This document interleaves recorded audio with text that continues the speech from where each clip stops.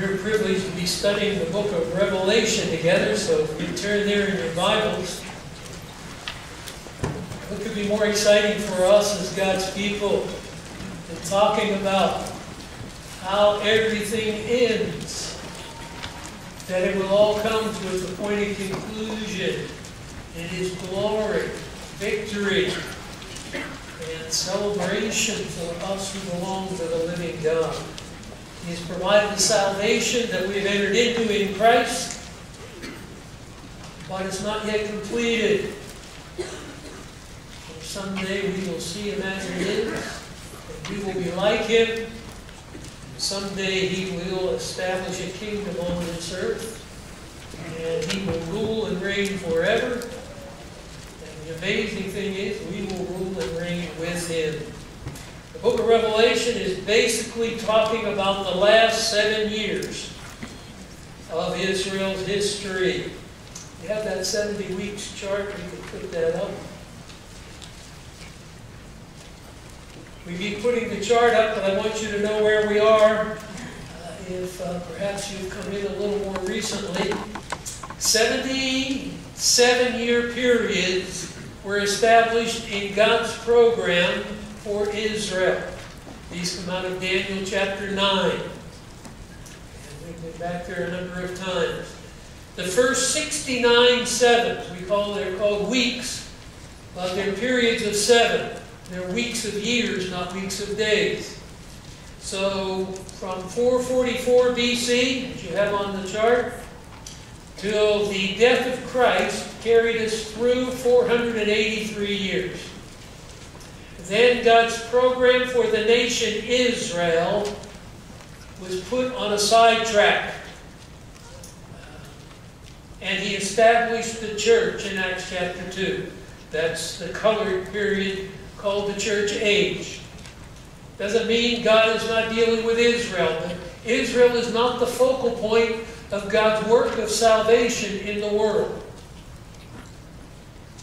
They are on a sidetrack. Some Jews are saved, but by and large the church is made up of Gentiles from around the world. We are one of the local churches that God has established as part of His universal church. Now, at the end of the church will be removed, the church age, and God will resume His program with the nation Israel. There's one 7-year period left.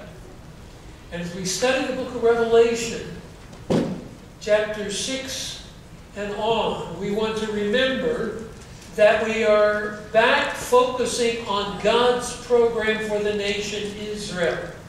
You'll note that last 7-year period is divided into 2 segments. And so that's what we're looking at now. We're about the middle. We're in Revelation chapter 11. And we noted in chapter 10, we start to take a break. Go to the next chart, if you would, on the major events of the tribulation. And this shows just the breakdown. For the first 3.5 years, we move through the seals and the trumpet judgments. Each of these brings a judgment on the earth. Then we come to that middle point. We'll have more to say about the middle and events there, but we're about the middle of that 7 years. We know because we have some timelines. 42 months, 1,260 days. We'll see that as we get back into our study. And what is happening, we're at the middle. He's telling us about things that take place right here on the middle. Get the middle right here. That will determine what happens all through this last 3.5 years. There's going to be a focus on these events because, as we saw in Revelation chapter 11, verses 1 and 2, by the time we get here, the temple in Jerusalem will have been rebuilt. Now, today we have problems with that because we've got a dome with a rock and a mosque up there, and boy, the whole world would unravel if the Jews Jews went in there and bulldozed that and started to build a temple. I don't know how it all gets worked out. I just know by the time we get to here, the temple has been rebuilt. We looked at a number of passages of Scripture in our previous study that indicate the temple will be rebuilt. Not a question of if, it's a question of when. It may be as a result of the signing of the leader of the Western world. He signs an agreement with Israel, guaranteeing the security and peace of Israel. So that may enable them to build the temple. I read you some articles from Secular News Magazine talking about the fact they have prepared items that are necessary to be used in the temple, so they'll be ready when it's built. In that article, the Jewish leaders remarked, it's not a question of if, it's a question of when. And if the Jews had that opportunity, it could be constructed very quickly. By the time we get to the middle, not only has the temple been rebuilt, but the whole sacrificial system has been in operation. So that's where we are. We're at this middle point. If you want to put up that second, number 2 slide, it's the third of these this morning. This is just a cutaway view of Solomon's temple. Just to remind you, these are things we looked at last study. But this is the temple. We'll see some pillars in the next slide. This is the holy place here, where the priest would come in. These steps go up, and there's a curtain here. And behind there is the Holy of Holies, where the Ark of the Covenant, the presence of God, was manifest in the nation Israel. This gives you just an idea of Solomon's temple. It was destroyed in 586 BC under the Babylonians. Go to the next slide, if you would. It gets rebuilt. That's it, number 3. This is the temple area, so you can see there's an altar, the brazen altar, where sacrifice for sin was offered. These are the pillars that held up that porch that comes out here in the front. This is the holy place, the altar of incense. We've seen that in heaven, because this pattern, which was the same pattern for the tabernacle, was made after the model of heaven. So we've seen the altar of incense in heaven here, where the prayers of the saints are offered. This is the Holy of Holies. So this area and outside here is where the Jews could function. Only the priests come in to the inner area here. Then the third slide we looked at in our previous study. You have a third slide? Yes, there it is. This is where we... Oh, it's laying right on my Bible. How about this? The first 2 verses of what we studied previously. And you'll note there that John was given a measuring staff, and he was told to measure the temple of God, the altar, and those who worship in it. That would be this area here, including the temple complex itself and this surrounding area. Only Jews were allowed in here. This wall here, this line represents the wall, went around. This is the court of the Gentiles. Gentiles were allowed this far, no further, on the pain of death. So what John does is measure this area, and then verse 2 says, leave out the court, this is Revelation 11:2, which is outside the temple, and do not measure it. It has been given to the nations. Now note, they will tread underfoot the holy city for 42 months. So this area, and then everything in Jerusalem. This is just the Temple Mount, as Herod would have reconstructed the temple from the days of Zerubbabel. We'll be talking about Zerubbabel in his temple a little bit later in our study today. But this will be under the control of the Gentiles. So what is represented here? I have a couple of review points. So if you put up Revelation 11, 1 and 2. Here we go.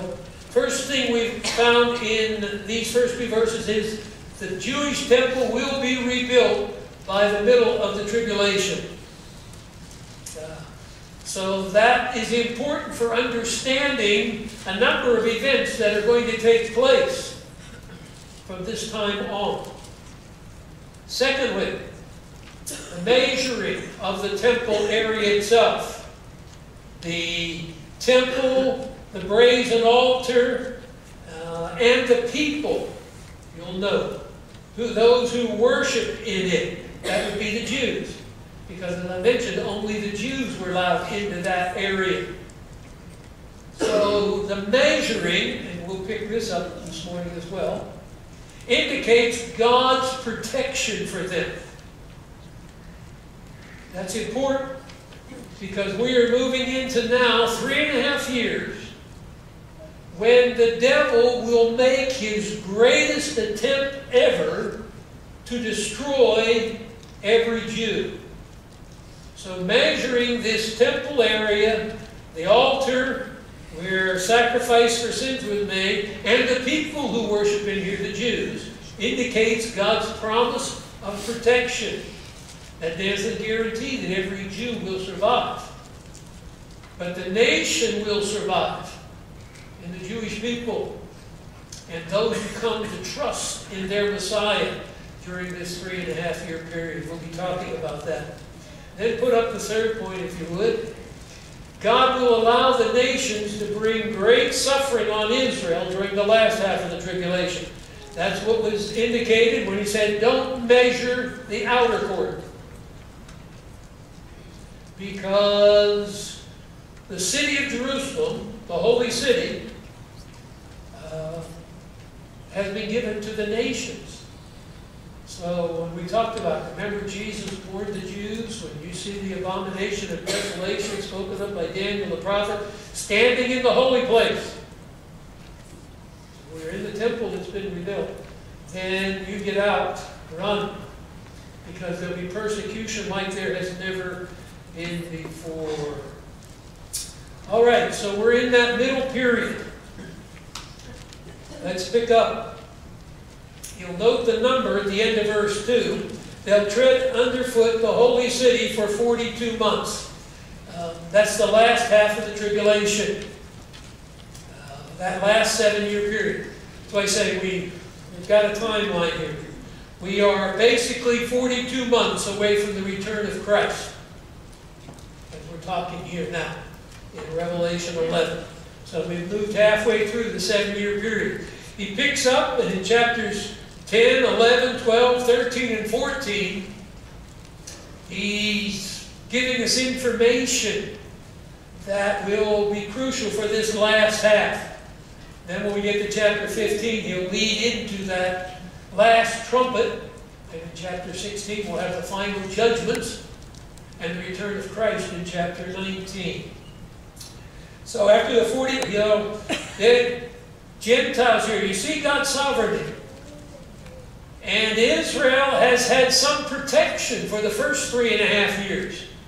Because the Antichrist, the Western world ruler, has signed a covenant of peace for Israel, guaranteeing their security. But in the middle of that, a change occurs. So we're told what happens here. And we're prepared for the last half. Israel will be protected, but it's not going to be a pleasant time for them. Then we come to verse 3. And I will grant authority to my 2 witnesses. Now just a preliminary comment about the 2 witnesses. 2 views. Number 1, some say they're resurrected Old Testament saints. Elijah and Moses, or Elijah and Enoch. Usually Elijah is one of the 2. And there's disagreement then whether the second one would be Enoch or Moses. Elijah, because Malachi prophesied, and Christ repeated, God would send Elijah the prophet before the great and terrible day of the Lord. And then some of the miracles done here by these 2 men are connected to the same kind of miracles Elijah did. Enoch didn't die. So that's also true of Elijah. So the two men who didn't experience physical death in the Old Testament, Elijah the prophet was taken to heaven in a whirlwind when the chariot of the Lord came sweeping through. Enoch in Genesis 5, he did not see death either. So some say, well, those would be the two. We know Enoch prophesied about the coming of the Lord because Jude refers to that. Or it could be Moses, because Moses, the miracles that these two men do are like Moses. So the one possibility is these two witnesses will be Old Testament saints brought back to life for ministry. The second option is they're just two men raised up by God for prophesying at this time. Well, the way we're going to handle it, first we're going to look at the ministry of these two prophetic witnesses. And then we'll look at their identity. Because what is clear is what their ministry is. Who they are is secondary. What they will be doing is clear. There may be some disagreement on who they are. So what we'll do is look at what the Word says about these men and their ministry, and then we'll consider their identity. If there's a disappointment for you, we won't consider their identity until next week. But we have enough to handle right now in looking at their ministry. That verse 3 begins with the conjunction "and." And there are different kinds of conjunctions in Greek. We do that in any language, I think, English as well. But this particular conjunction, kai, some of you have studied Greek, indicates this is closely connected with what he just said. You could use a conjunction that wasn't denoting a close connection here. So when he has said they'll tread underfoot the city for 42 months, the nations, the Gentiles, but the Jews will be protected, and connected with that, I will grant authority to my two witnesses. And note here, I will grant authority. God is sovereign in all of this. These aren't two unique, powerful men that come on the scene. These are two powerful men brought on the scene by God.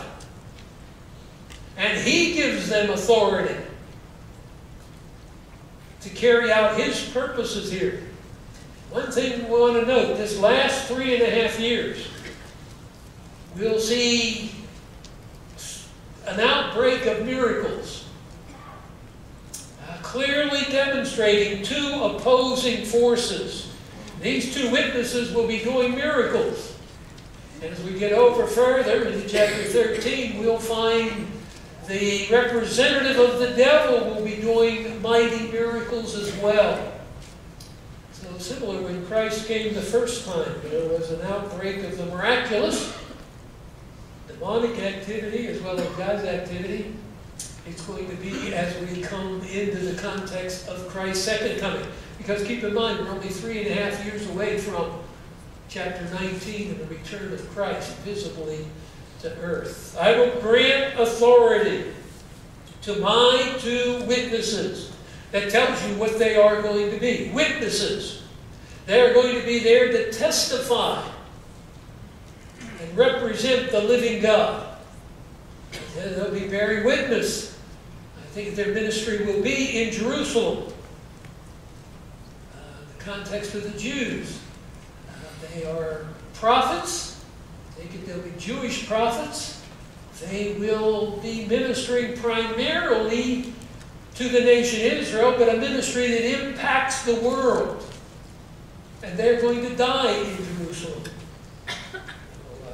That comes up here as well. So they are witnesses. And we know how the world responds to hearing the Word of God. They'll be testifying about the judgment that God is bringing on the world. Because they're not only witnesses, they are prophets. They will prophesy. take it, if we look back in the Old Testament, as we have on occasion, to the Old Testament prophets. They prophesied God's judgment. They prophesied God's deliverance for the nation. They prophesied God's judgment on the nation Israel for their unbelief. They prophesied God's deliverance on the nation because of His sovereign choice of Israel. These prophets will be prophesying. They'll be telling about coming judgment, telling about why the world is enduring and experiencing such catastrophic events. These are just not nature going crazy. This is God intervening in the world to bring judgment. They'll be declaring to the Jews the judgments they are experiencing in the persecution. Even as God had to bring on them in their Old Testament history, so now He is bringing on them because of their rejection of their Messiah and crucifixion of Him. They may reveal things that have not been revealed in the book of Revelation. They are men empowered by God for a special and unique ministry. They will prophesy for 1,260 days in sackcloth. It's a ministry of judgment and mourning, a call to repentance. We're familiar with the expression sackcloth and ashes, because it was an indication of mourning in the Old Testament because of judgment in the context of calls to repentance. That's what these men will be carrying out. Just jump down to verse 13. In that hour there was a great earthquake. A tenth of the city fell. 7,000 people were killed in the earthquake. The rest were terrified and gave glory to the God of heaven. We'll see when we get down here in the future study. The ministry of these two prophets are dead in the streets of Jerusalem. Now the nation Israel, under their persecution, begins to respond. It will take a while, but these judgments will bring Israel. So keep in mind, that's the focal point. God pouring out His wrath on an unbelieving world, but God dealing specifically with the nation Israel, that He prophesied He would bring to their knees in repentance and faith, so that the kingdomship can be established. So we pick up in 1,260 days at the end of verse 3. Some place these two witnesses in the first half of the tribulation. Some good writers do. I personally think it fits the flow of Revelation in the context better that we're in the last half of the tribulation. The 42 months are clearly the last half of the tribulation. When we get down to chapter 12, verse 6, when Israel flees into the wilderness, the end of verse 6, for 1,260 days, that's clearly the last half of the tribulation. When you come down into chapter 13, verse 5, where the Antichrist, the beast out of the sea, has authority to act for 42 months, all of that's clearly the last half of that 7-year period. That, along with the close connection of the end here, I think the 1,260 days, and that's why they need God's supernatural protection during this period of time. They think, well, if the Antichrist is ruling, wouldn't He kill these men? He can't. They are divinely, supernaturally protected by God, like some of the Old Testament prophets, and that's what we'll see. And that's why they need the protection. During the first 3.5 years, the nation Israel is functioning. They have a temple, they have sacrifices. But during the last 3.5 years, the devil is making his greatest attempt to destroy the Jews. You understand, this is why the Jews are such an enemy of the devil. If he doesn't destroy the Jews, and they come to believe in Jesus as their Messiah, then the kingdom can be established on the earth and Christ can reign. If there are no Jews, there can be no fulfillment of the promise. So He will pour out His greatest wrath against the Jews during this last 3.5 year period. We'll see that in chapter 12 of Revelation. So they'll prophesy 3.5 years clothed in sackcloth. It's a ministry of judgment. The ministry calling them to repentance because of their sin. Then they are identified in verse 4. These are the 2 olive trees and the 2 lampstands that stand before the Lord of the earth. Remember, the hundreds of references and allusions we have to the Old Testament. No quotes, but hundreds of references and allusions. That's why many people, when they get in the book of Revelation, we're just adrift, because we don't know much about the Old Testament. Just a reminder. Christ here is addressing this to the churches. And He is expecting us to know His Word. And so here we have the 2 olive trees and the 2 lampstands that stand before the Lord of the earth. Wonder who they are. Well, if you think, remember Zechariah chapter 3 and chapter 4? That's who they are. Come back to Zechariah. Zechariah is one of those minor prophets, minor in size as we call them, but it's easy to find. It's the next to the last book of the Old Testament. So if you get to the end of the Old Testament, you'll be pretty close to Zechariah. Zechariah, Malachi. We'll move to Matthew and the New Testament. Stop in chapter 2. I don't believe we did this last week because of time. Zechariah, chapter 2. Verse 1. Then I lifted up my eyes and looked, and behold, there was a man with a measuring line in his hand. Well, remember what we just read in Revelation chapter 11, verse 1? John was given a reed to measure the temple, the altar, and the worshipers. Here, a man had a measuring line. I said, "Where are you going?" He said to me, "To measure Jerusalem." Now remember what we said measuring was. It says to see how wide it is, how long it is. Excuse me. But the issue in measuring is not to get the physical dimensions. They knew that. It indicates they're being measured for a purpose.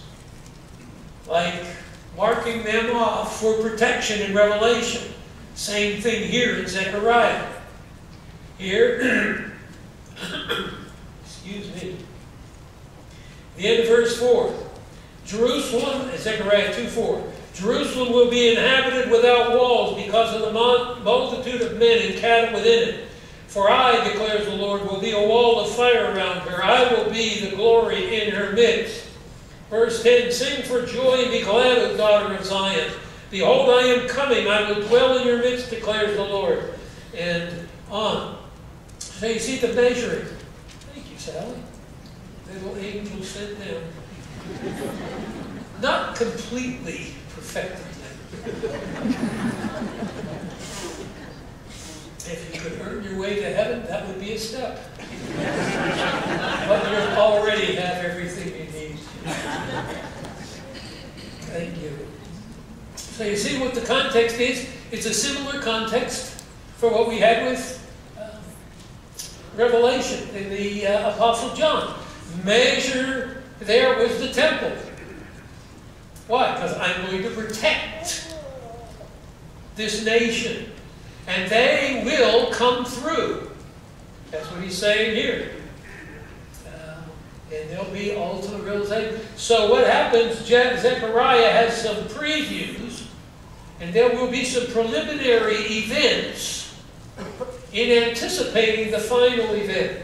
So when you come to chapter 3, then he showed me Joshua, still in Zechariah, the high priest standing before the angel of the Lord, and Satan standing to confuse him. There's two key figures in chapters 3 and 4. Joshua the high priest, and Zerubbabel the king. He's not the king, he's the governor.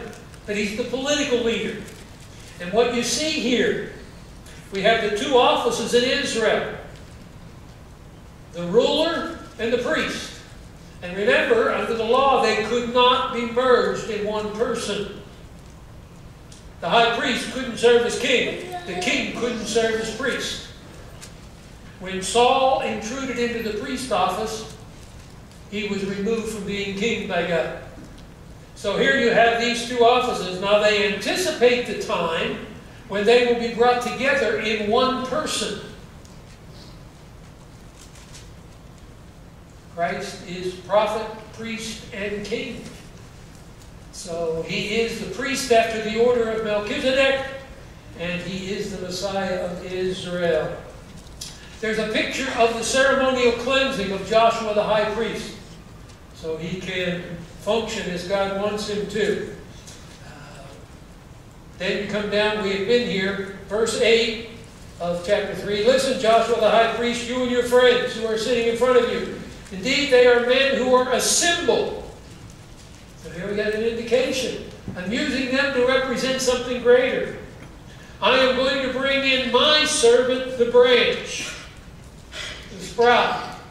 Remember in Isaiah's prophecy, he prophesied that a root from David, a stem from the root of David, would spring up. In this picture in the prophets, it's anticipating Christ.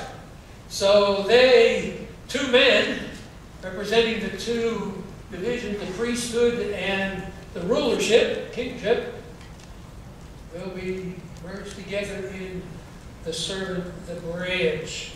And you'll note, you have here the stone with 7 eyes, and when you get the identification over in verse 10 of chapter 4, these are the eyes of the Lord which range to and fro in the face of the earth. And in the context of this, we have 7 lamps with 7 spouts, and all this putting together the oil, the eyes, down in verse 6 of chapter 4, not by might nor by power, but by my Spirit, said the Lord of the hosts. So all of this is going to be accomplished and carried out by the work of the Spirit of God. Not by might, not by power, but by my Spirit. Look what's going on in the world today. How can you be sure it's all going to come out according to what God has said? But it's accomplished by His power. He doesn't need an earthly army. It's working. We want to come down, verse 12 of chapter 4. I answered and said to him, what are the 2 olive branches which are beside the 2 golden pipes which empty the golden oil from themselves? He answered, do you not know what these are? I said, no, my Lord. These are the 2 anointed ones who are standing by the Lord of the whole earth. That's the reference we have in Revelation chapter 11. These are the 2 olive trees and the 2 lampstands that stand before the Lord of the earth. It's just a reference back, verse 14. These are the 2 anointed ones who are standing before the Lord. What are we talking about? The 2 olive branches and the 2 golden pipes for the lampstands. So you see the connection to the Old Testament.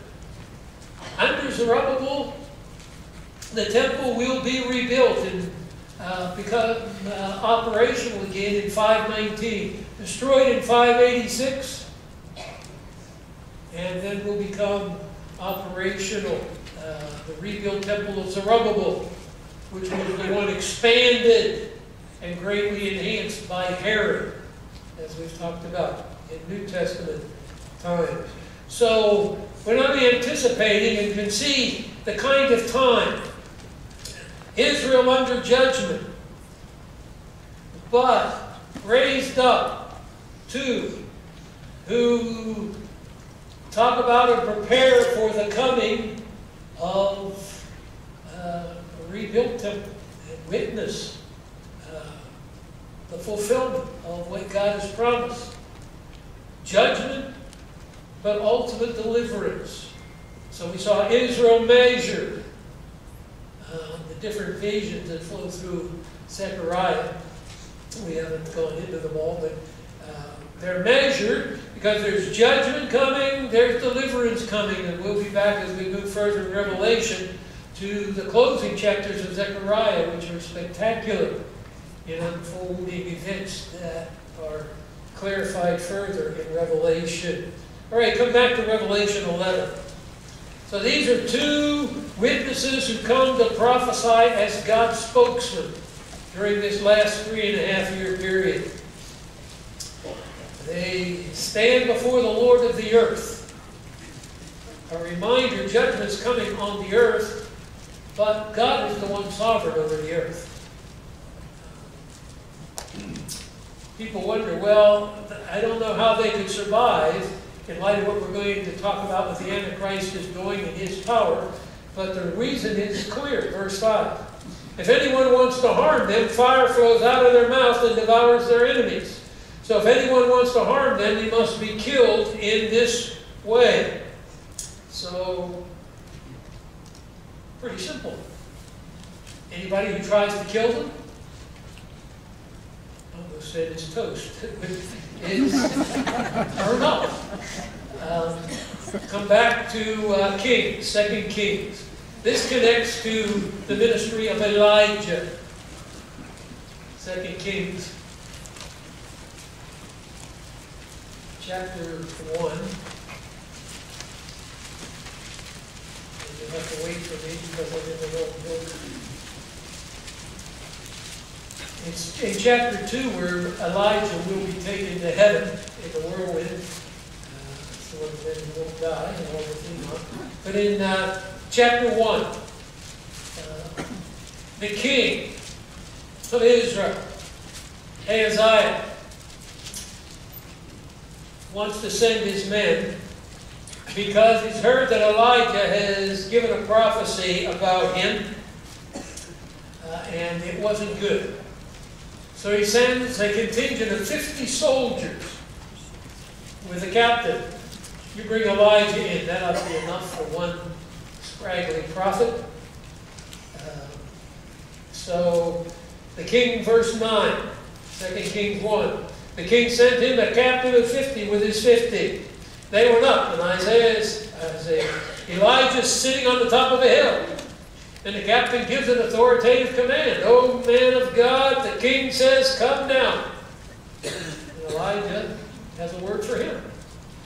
Elijah replied to the captain of 50, "If I am a man of God, let fire come down from heaven and consume you and your 50. Fire came down from heaven and consumed him and his 50. So I think this is when fire comes out of their mouth, it doesn't have to be like a dragon fire.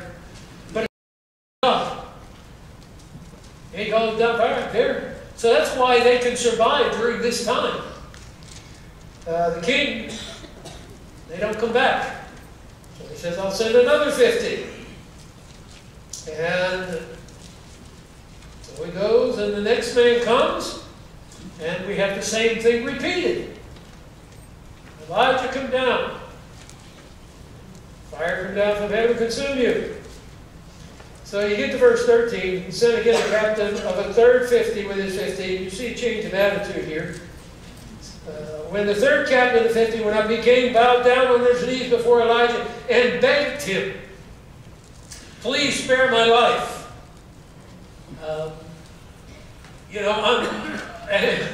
I'm stuck here. If I don't bring you back, the king will kill me. I'm filling in the details that weren't recorded for you. So he can't go back to the king and say, "Well, I was afraid to bring Elijah. And if I try to bring you Elijah, you'll burn me up. So have mercy on me." And so you can see despairing. So come back to Revelation. Let's see. Go back to Numbers chapter 16. We have time. We have nothing but time. Numbers 16.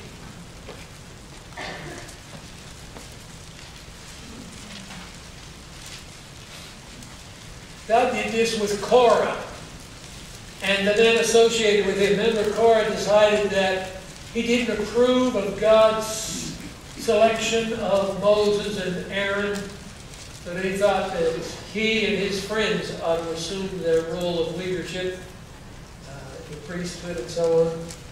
So the earth opened up and swallowed Korah, And then he had 250 men of renown who agreed with him. So verse 35 of chapter 16 of Numbers, fire also came down forth from the Lord and consumed the 250 men who were offering the incense. So this kind of response in the context of God's appointed witnesses, and Moses was a prophet also. He doesn't himself personally necessarily call the fire, but you can see God's action in preserving and protecting Moses and Aaron on this case. Not only the opening up of the earth, but the fire consuming the rest. Come over to Jeremiah. So go past the middle of your Bible. Isaiah, Jeremiah, Ezekiel. Jeremiah chapter 5. And there's not literal fire here, but it tells you something about the effectiveness of God's Word.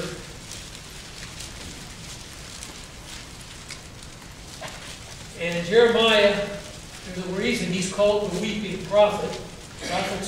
The appearance of a prophet in Israel is always an indication of judgment. It just is.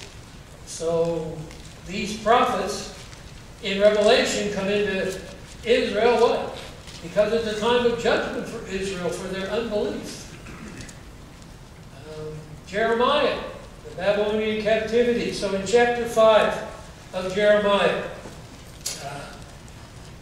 verse 14, therefore thus says the Lord, the God of hosts, because you have spoken this word, behold, I am making my words in your mouth fire. This people wood, it will consume them. So it's the destruction to come. I'm not going to call fire down from heaven literally on this occasion, but it's because Israel has rejected the word of the prophets. Verse 12, while you're here, they have lied about the Lord and said, not he, misfortune will not come on us. We will not see sword or famine. The prophets are as wind. The word is not in them. Thus it will be done to them. So Jeremiah, I'm making your words fire. I'm going to bring the judgment on them that you prophesy. Because they've rejected my prophetic word up to this point. They say the prophets are windbags. They're wind, blowhards. What they say is not true. Well, Jeremiah, your words are going to come true. And they do. In Jeremiah's day, the Babylonians conquered the southern kingdom, and destruction takes place. So that picture, come back. God's word will be fulfilled. It will be done. There is no escaping it. So these men are preserved. They have the power. Verse 6 of Revelation. They have power to shut up the sky so that rain will not fall during the days of their prophesying. That also happened during Elijah's ministry. We'll see that in our next study. We won't go back there because of time.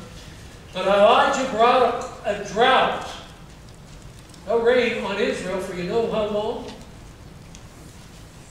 42 months, 1,260 days, 3.5 years. So there's a similarity of Elijah's prophetic ministry in this area of judgment. Set up so there's no rain for the days of their prophesying. And they're going to prophesy for 360 days. 1,260 days. And they have the power over the waters to turn them into blood. Remember Moses in Exodus 7. Turned the waters in Egypt to blood. And to strike the earth with every plague. Again, connection to Moses' ministry. And delivering Israel when there were plagues brought on them. They even have greater liberty than Moses had. Moses was sent with specific plagues, one after another. These men have the power to bring these plagues, at the end of verse 6, as often as they please. That doesn't mean on their own, because they're men empowered by the Spirit. They stand before the Lord. They are His representatives, and they are empowered by Him. So that's why they'll survive for 3.5 years. But they won't survive everything. Because after 3.5 years, they're going to die. So we have to wait for that till next time. We'll look at the connection of the different prophets in the Old Testament, and Joshua and Zerubbabel, and sort through who these men may be, but their ministry is clear, whoever they are. You know how gracious God is. He brings a message of judgment. He brings a message of salvation. People ignore it. We're hard in our sin. Let me just review with what we looked at in verses 3 to 6. So if you've got the list there, number 1. In the last half of the tribulation, God will have 2 prophets who witness for Him. God is merciful. He doesn't withdraw His word and bring judgment. He brings His prophets to tell them of what is happening, why it's happening, and what is going to happen. And there is deliverance. There is a Savior that was rejected. But He can cleanse you and prepare you. So God will have 2 prophets witness for Him. I take it in Jerusalem because that's the focal point where we are.